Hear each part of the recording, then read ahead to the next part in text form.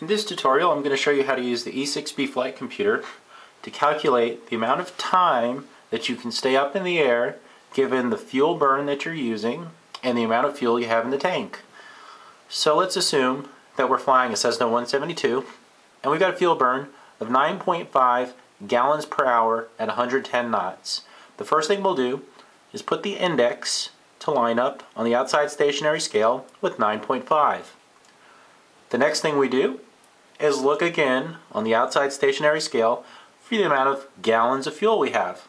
Let's assume we're fully fueled in a 172, which is a Q model, which holds 54 gallons. So we'll go to the number 54. And that puts us right there. All we have to do is jump to the inside ring.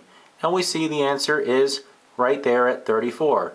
No, we don't have 34 minutes. Jump one more ring in. And you go get yourself over here. The number down here is 5.